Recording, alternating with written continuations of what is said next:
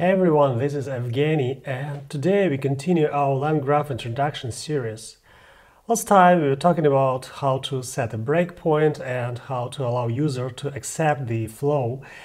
And today we are making a next step in this direction. We'll take a look how to get some information, how to get a feedback from user. And quick note, there is a link to Amazon website in the description, so please click on it, and then when you buy something somewhere, Amazon will reward me and provide a couple of cents. So I will be closer to my dream, a new keyboard. Alright, thanks a lot, and now let's jump into the coding session. Alright, so let's start from the third lesson where we defined our financial advisor graph, and let's just redefine it so we can work with it. And again, just to refresh your memory, guys, this is very simple. We have an assistant, it knows about tools, and tools, that's why it's called financial advisor. And it's up to assistant to circle here and there until the result is ready. And this time, let's set a breakpoint not on the tools as we did before, but on the system itself. So I'm redefining the same graph. I'm using all the sources which we wrote before, and we are compiling this interruption before assistant, and well, it's the way how it looks like. We can see the assistant, we have this before thing, the breakpoint, and let's try run it and see how it behaves. So I'm asking the same question, the financial question we invented a couple of videos back, right? So should I invest in Tesla? And we are printing the messages we get back from the flow, and it's the single one, should I invest in Tesla stocks? Why? Well, because we have an interruption on assistant node here. And what we can do, let's take a look at the graph state. And this is a state snapshot, as I was telling you previously. It contains the single human message that we sent there.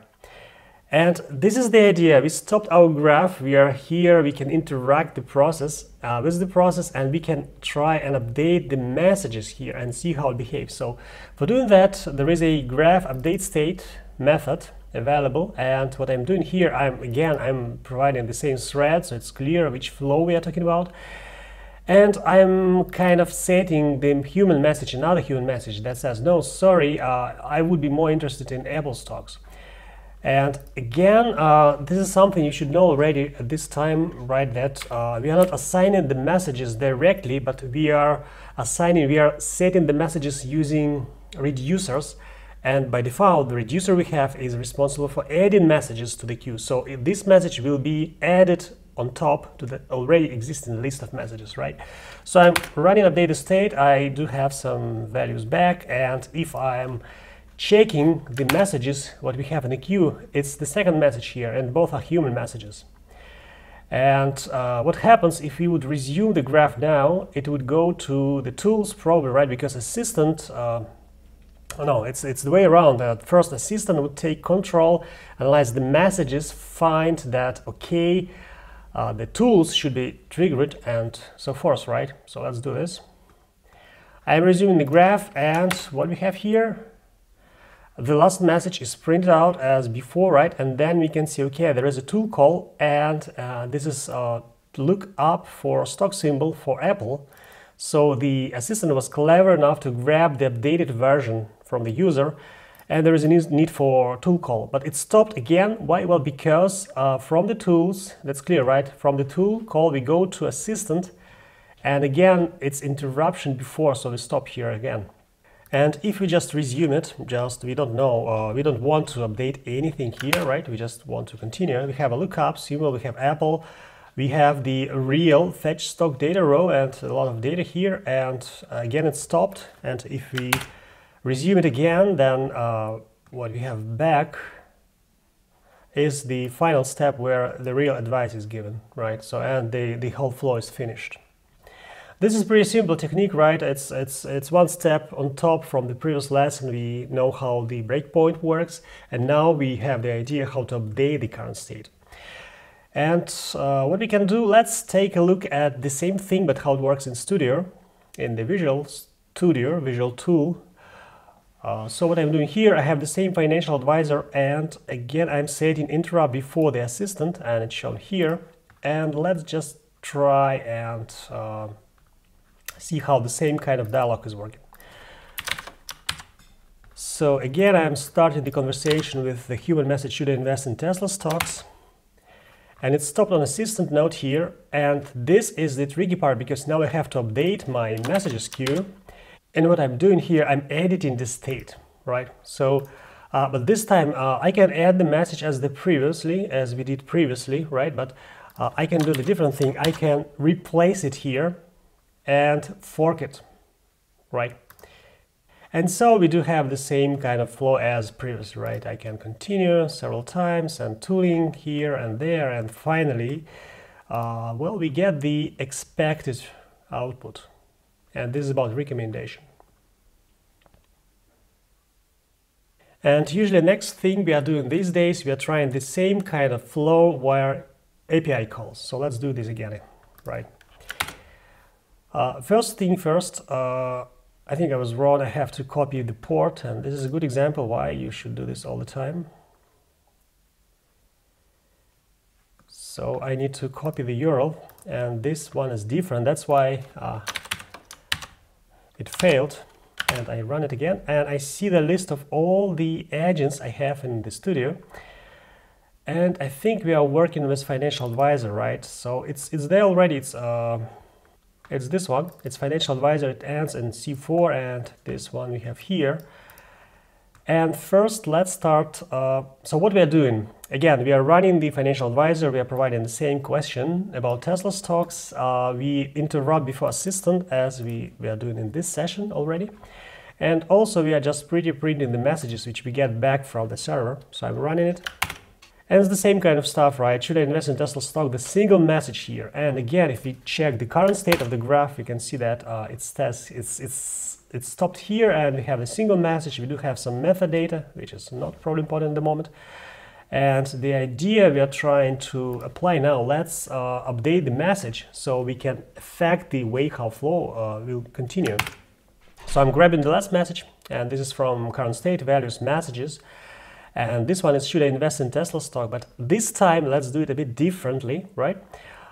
We do have the last message, and let's replace the content. So let's replace the question itself. So no, sorry, I changed my mind. I will be more interested in Apple stocks. And I will show you, this is very tricky, because what happened, we changed the content, but the idea of the message stayed the same. It's the same ending on A6, right? So what will happen if you try to update the state? And probably you remember I was saying this all the time, that we are using reducer, and the default behavior of reducer is to adding messages on top all the time. But this one is a bit different.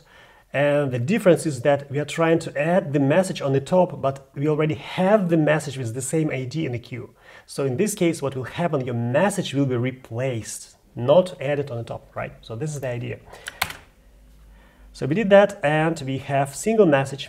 And if I run it again, the graph, well, it works as previously, right? So we do have the content, and this is the updated one already. And again, we have the tool calling. We have the result from tool calling. So Apple is APLE, stock symbol. And if I continue it, it will be like normal process, right, with the recommendations at the end. And okay, the last thing I wanted to show you, normally when you work with such things like human feedback, it makes sense to separate it and make it more visible maybe. So it's better for the future when you can see that, okay, here's human feedback is expected, because if you take a look at this one, like who knows why we have the interruption before assistant, right? It's not clear at all. And so you can highlight this somehow. And for that, there is an interesting technique is used, like the core of it, that you can create a dummy node with the name human feedback, for example, which is not doing anything completely. It's only here just to highlight that human feedback is expected. That's it. So how it looks like, let's see here. And well, we define a new node, and it does nothing. It's just passing through, and that's it. And we are injecting this node in the graph, and we do the interrupt before human feedback. That's pretty logical, right? And here we are, you can see the screen, and we have a human feedback, the interruption before, and then again it goes to assistant, tools, and this cycle, and an assistant is responsible to decide if it should go to tools or it's possible to finish the flow. And let's give it a try, right? And I will run this one. So what's happening here? We define a new thread, a new conversation. We have our initial message about Tesla stocks again. We are printing the last message, and then we are trying to ask for update state, so kind of a user can interact with the system and provide some additional data. And this is the key point which I wanted to show you. We are calling graph update state as previously, but we can make the update not as us, but as a specific node. And this one we are highlighting. It's okay, I would like this update to be as a human feedback node performed it. And then we are just printing. So let me copy paste my update message so I don't type it during the session. And this one I meant about changing my mind. I'm doing this all the time. I'm changing my mind. And okay, I'm running the flow, and the human message is here. It says, should I invest in Tesla stocks? And I'm trying to update the state. I'm saying, okay, no, sorry, I would like know more about Apple stocks. And here we are, take a look. We have the second human message, no, sorry, I changed my mind, and the tool call and the result of tool call. All right, that was human feedback, and thank you that you stick with me till the end of this video. And in the next video, we will take a look at dynamic breakpoints. So it's where it's not programmatically hard-coded in your code, but when you dynamically can decide if breakpoint is needed. And well, that was Evgeny. Again, thank you for being with me, and I will see you next time. Bye-bye.